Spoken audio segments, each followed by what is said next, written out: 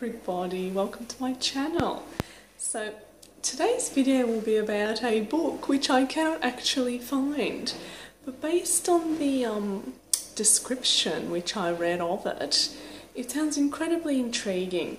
It is called There is a Big Open Square in Bordeaux by Hanne Orstavik, and it has only been translated into French and Norwegian, which is the original language in which it was written.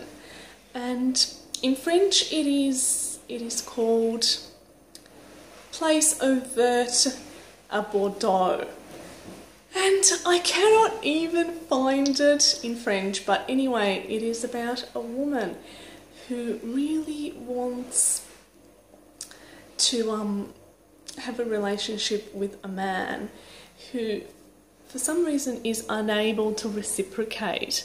And I think it's sort of like a psychological thriller between those two people. And having read another one of Hanne Orstavik's books, I really think this will be a very intriguing book. So if you can find this one, I think it would be worth reading.